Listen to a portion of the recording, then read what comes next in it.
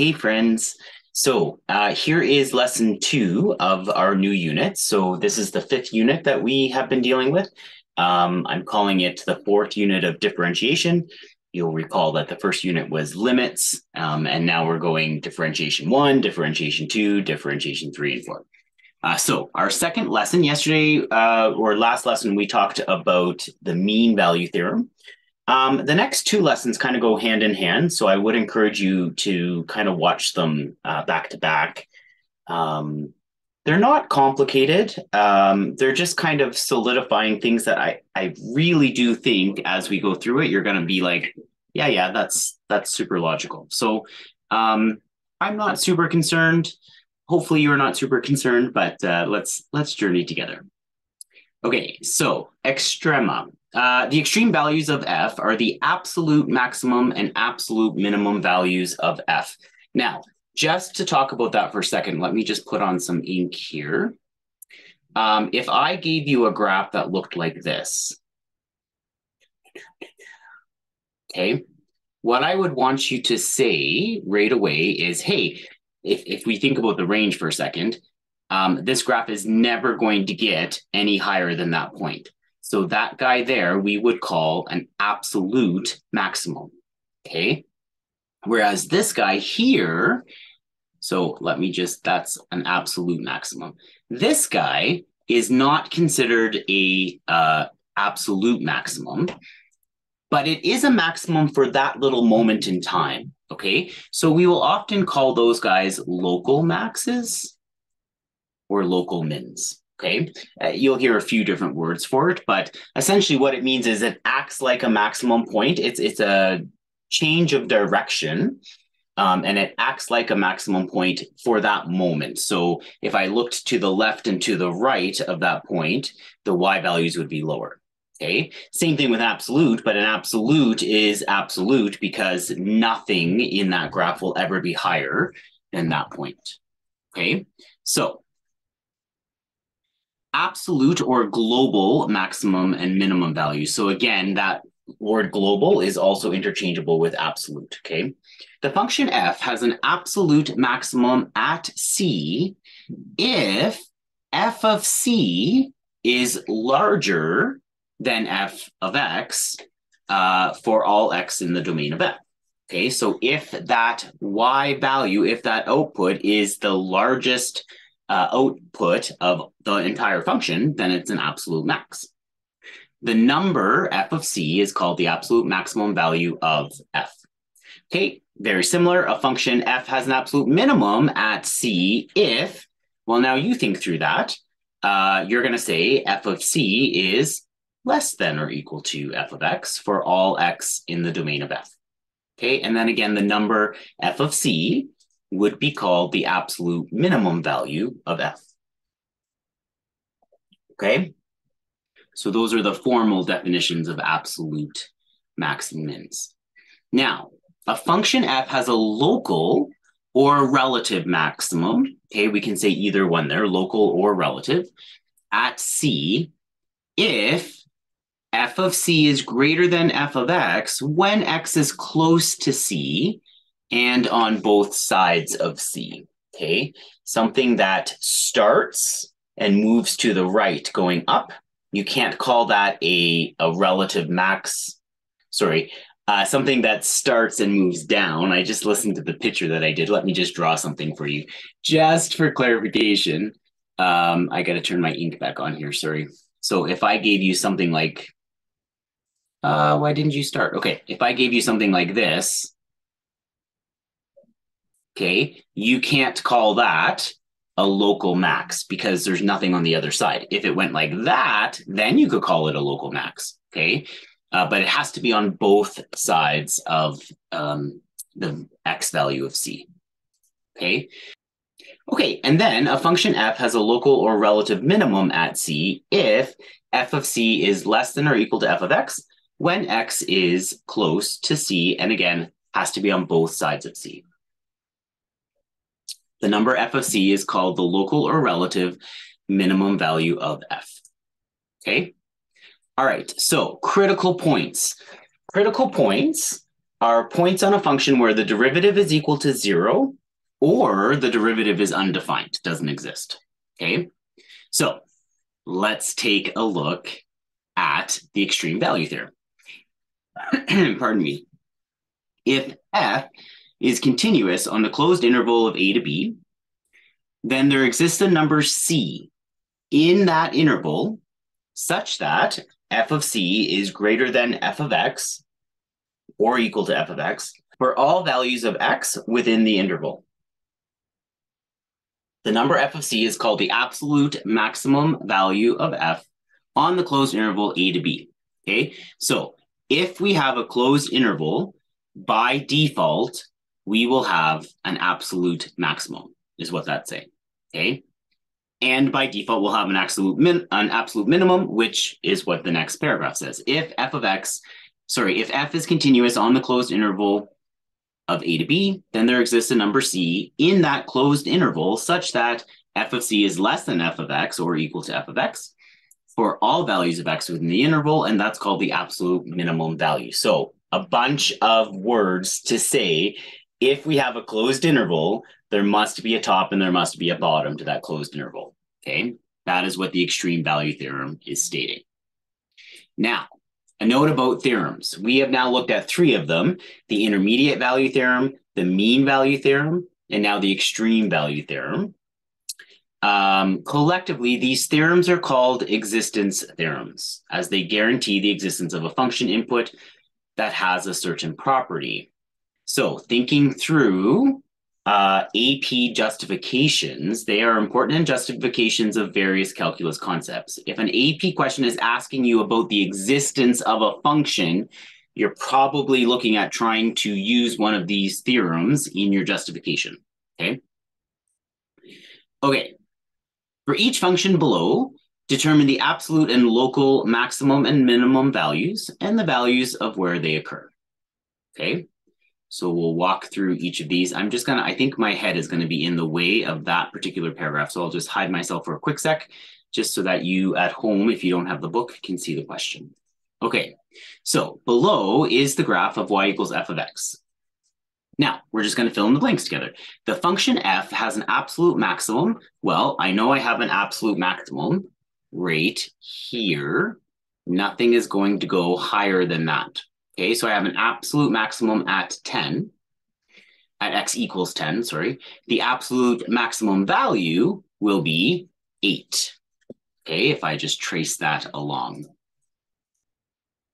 Okay, the function f has an absolute minimum at x equals, well, my absolute minimum would be right here. Now, before you start yelling at me, a couple seconds ago, I said, and just because sometimes you only half listen to me, a couple of seconds ago, I said, oh, it has to be on both sides. That was for the relative or local max or mins, okay? An absolute max or min does not have to be present on both sides, but the local max or mins do have to be present on both sides, okay? So the function f has an absolute minimum at x equals 2, and the absolute minimum value is 0, okay? Okay, pretty straightforward, I think.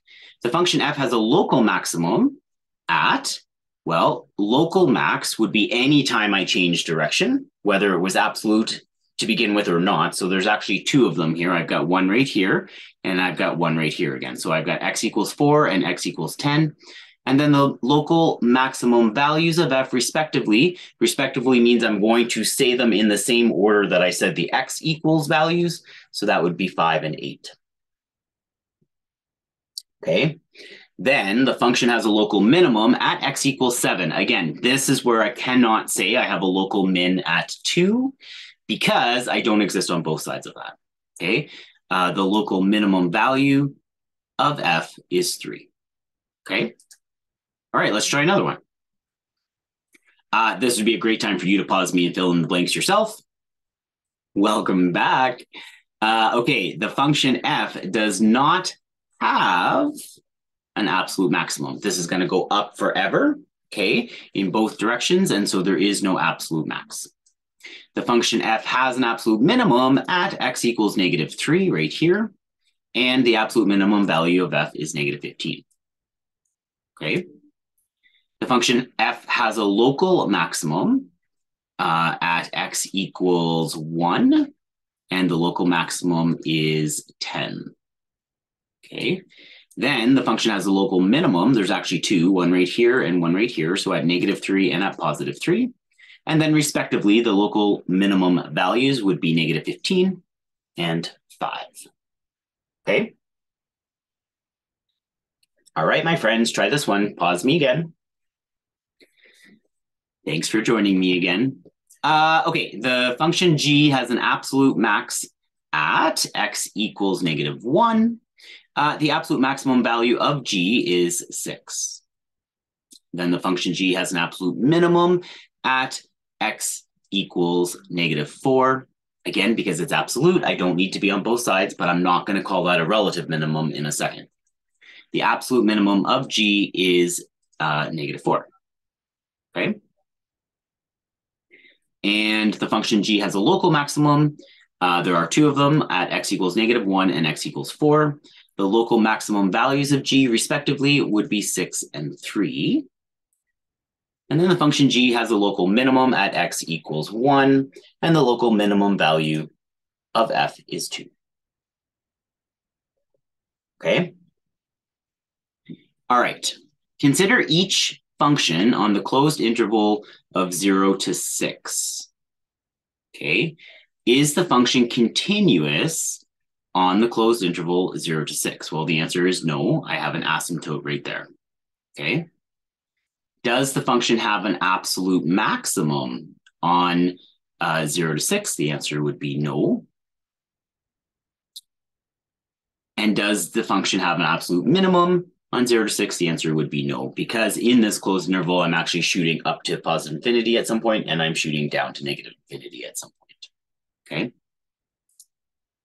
All right, consider this one. So on the closed interval 0 to 6, you need to note that 0 doesn't exist and 6 also doesn't exist. Okay. Is the function continuous? The answer is no, because I have a hole at 0 and I have a hole at 6. Does the function have an absolute maximum on 0 to 6? Again, the answer is no, because I don't actually know, I don't have a top to this because I'm approaching a point of discontinuity. Does the function have an absolute minimum? Again, my answer would be no. Okay. Okay, and then the third one that you're looking at there, is the function continuous?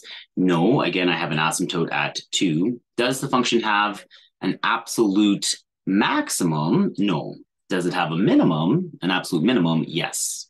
Okay, I will never go below whatever this point here at 6 was.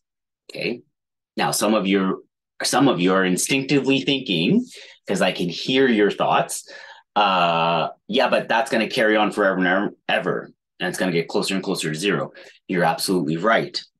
But remember, I'm on a closed interval right now. I'm only looking from 0 to 6. I'm not looking past 6. So at 6 right now, there is definitely an absolute minimum. Okay. Okay, is the function continuous from 0 to 6? I have a removable discontinuity at 4, so no. Does the function have an absolute maximum? Yes, it does, because at 4, I am at the highest point for this closed interval.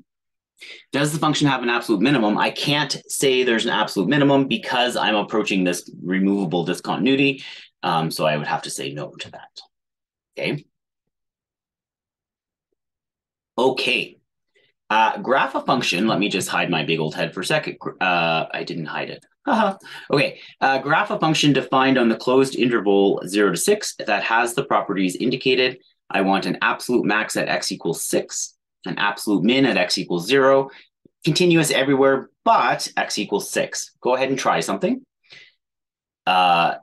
If you're in a class right now, there could be, 30 different answers. So don't be looking over at your neighbor and thinking, oh my God, I didn't do something right. Yours might be totally right as long as it fits the description. Okay, here's mine. So I'm going to go from 0 to 6, and I did something like this. So I have an absolute max at 6, x equals 6. I actually drew a point in, so that does give me my absolute max. I have an absolute min at 0, and I'm continuous everywhere but at 6. Okay. Cool. Let's try the next one. Absolute max at 2, absolute min at x equals 4, and continuous everywhere but x equals 0. Okay. So pause me, try it, take a leap of faith. Okay, and now here's my example. So I've marked the 2, 4, and 6 here. And I have something like this. Okay, so I'm continuous everywhere but x equals 0. I've got an total absolute max at 2. I've got a complete bottom here at 4. And I've filled, or I've satisfied all the parameters there. Okay. Okay. Which of these functions has an absolute maximum on the closed interval -3 to 3? Choose all that apply. So I'm just looking for yes or no, but pause me, try each one. I'd love it if you could be able to do this without your graphing calculator, just with your head. What does cos x look like from -3 to 3? Remember, -3 is really close to pi. Pi is 3.14. So like you could think of that right now from like -pi to pi.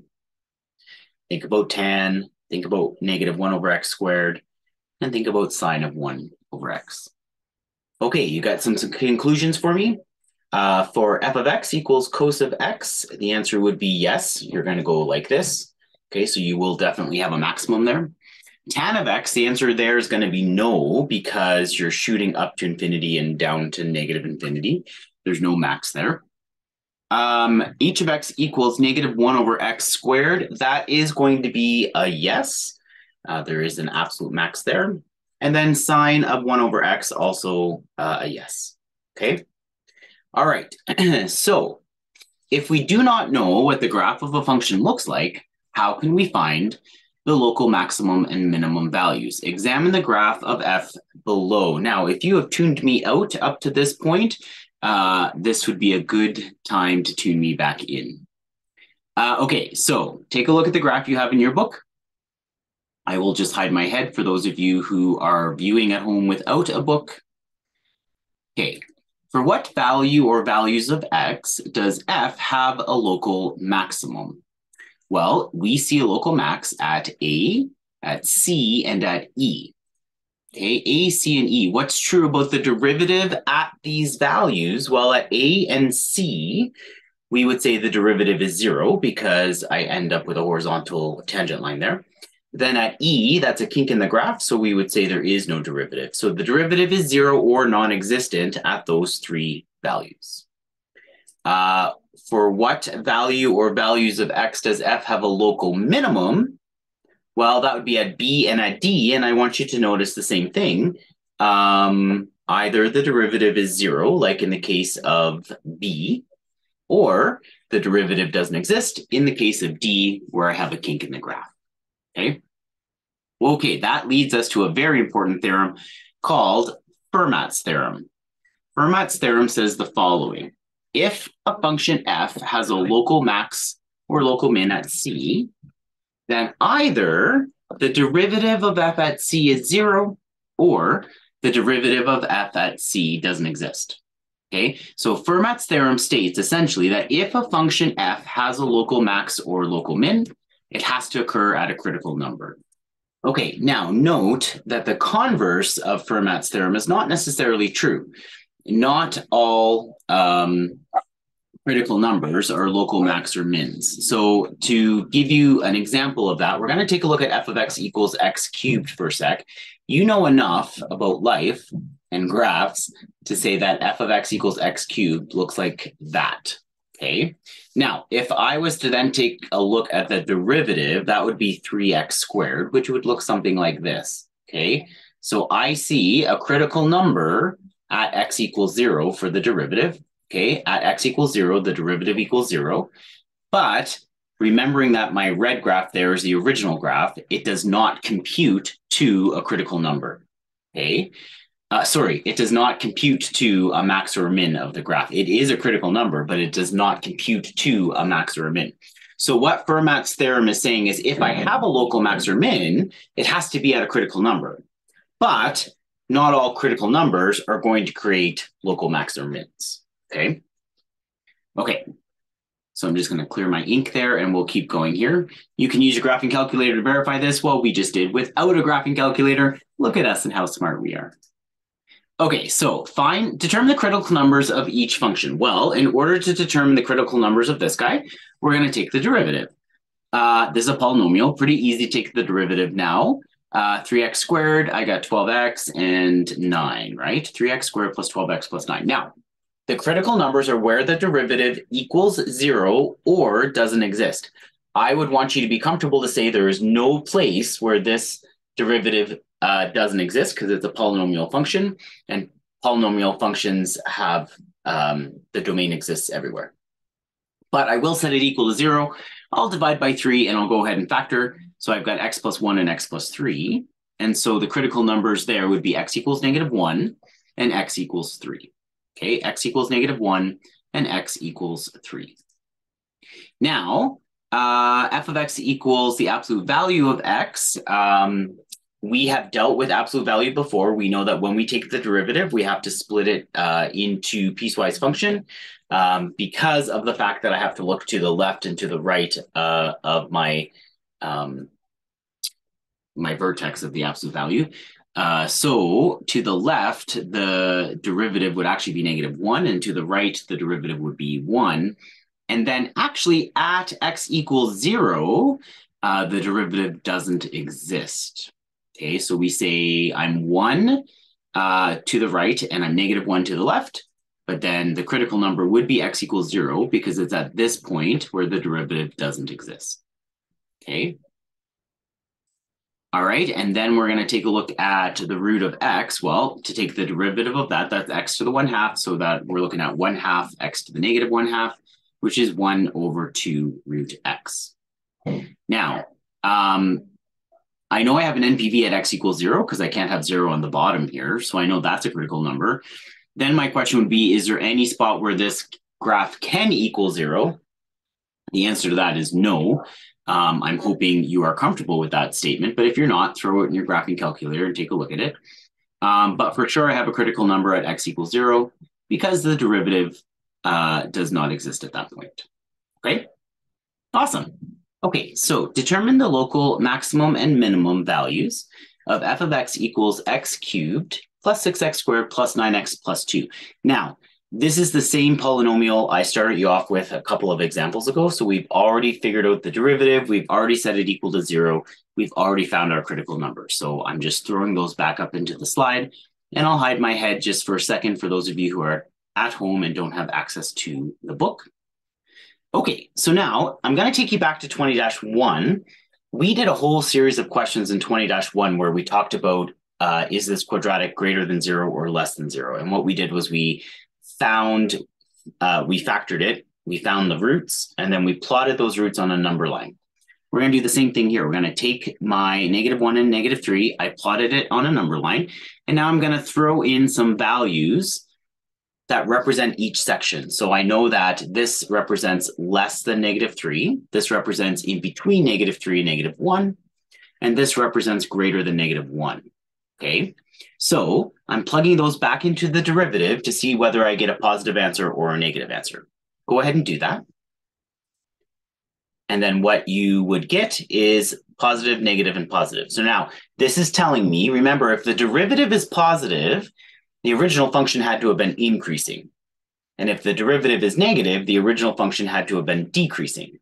So at -3, what I want you to notice is this is telling me the derivative is changing from positive to negative, which means the original function is changing from increasing to decreasing, which means at -3, I must be a local maximum.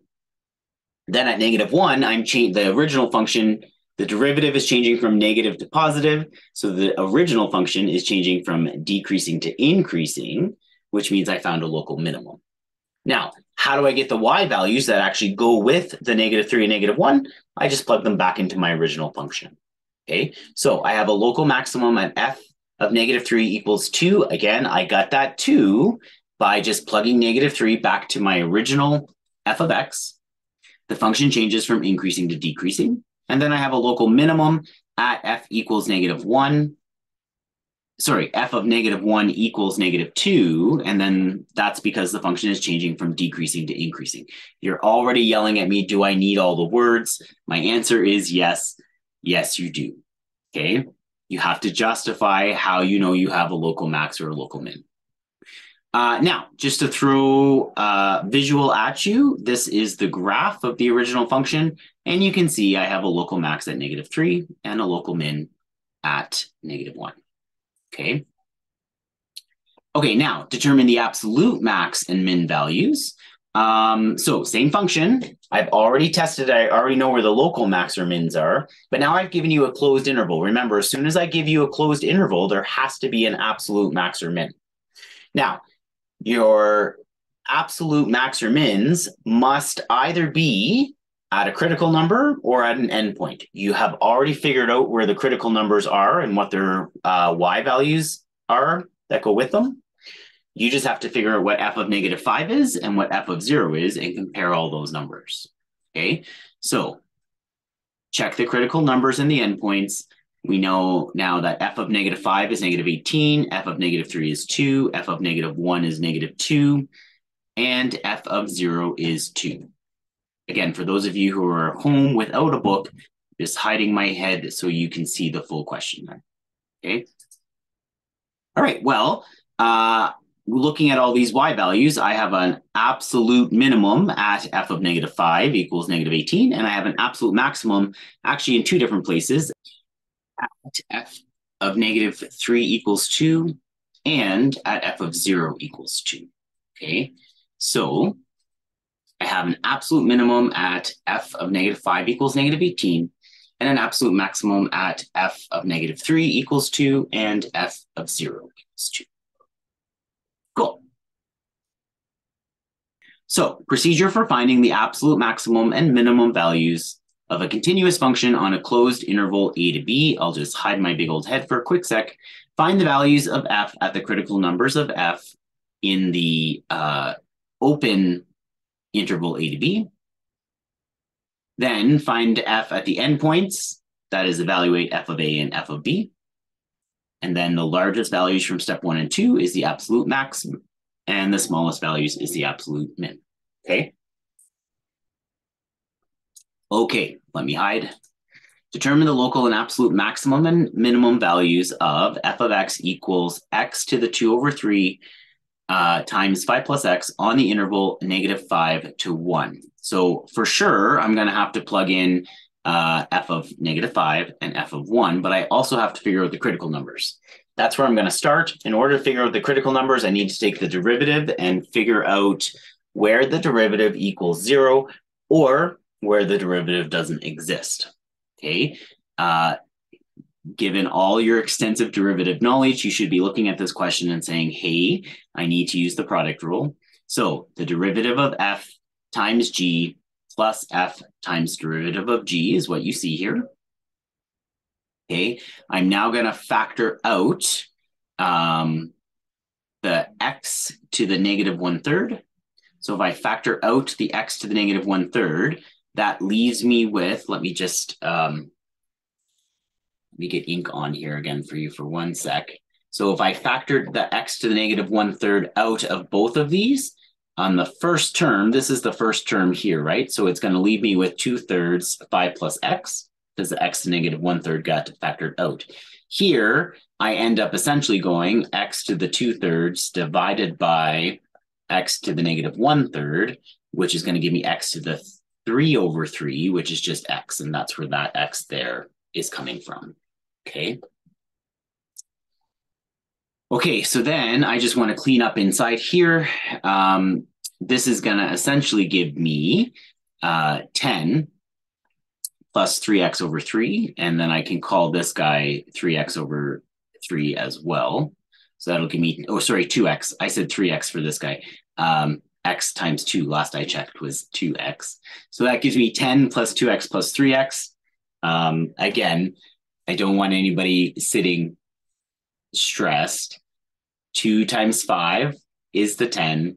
2 times x gives me the 2x. That's what gave me this whole 10 plus 2x over 3. This guy, I called this 3x over 3, so I had a common denominator. Okay. Okay, so that's where I'm left at the moment. And then I can add the 2x and 3x together. And then I factored out the 5. So that gives me 5 times x plus 2 over 3. And then I just changed this to 1 over the cubed root of x.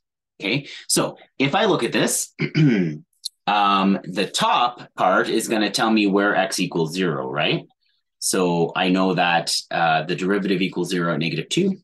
And the bottom part is going to tell me where I don't exist. The derivative can't exist at x equals 0. So I have two critical numbers, x equals -2 and x equals 0.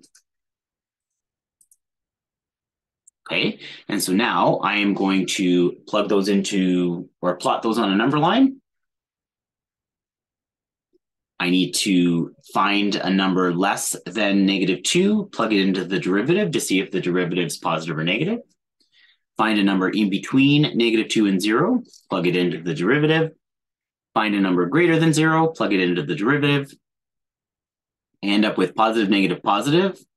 So at -2, the derivative is switching from positive to negative, which means the original function is switching from increasing to decreasing. So that's a local max. At 0, I'm switching from decreasing to increasing because the derivative is switching from negative to positive. So that would be a local minimum. I also want to, so I'm going to plug -2 into the original equation and get the y value, and 0 into the original equation and get the y value. That will give me my local items. Then I also want to plug -5 back into the original equation and 1 back into the original equation so that I can compare all 4 and decide where my absolute max and mins are. Okay, so f of -5 is 0. F of -2 is 4.762. F of 0 is 0. F of 1 is 6. So looking at all of that, I'm now ready to state my answers. Again, there are 4 things I need to state here. I need to state the local min, the local max, the absolute min, and the absolute max, okay? So I have a local maximum at f of -2 equals 4.762. I have a local min at f of 0 is 0.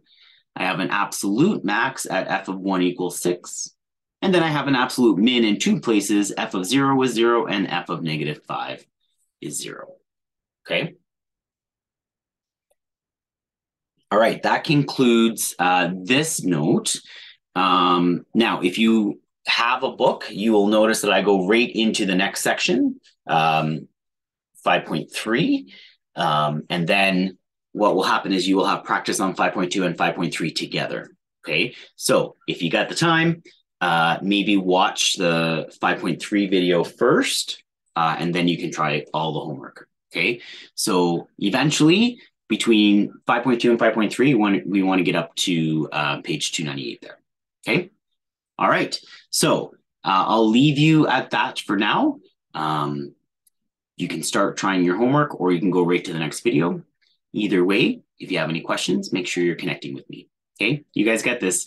Take care.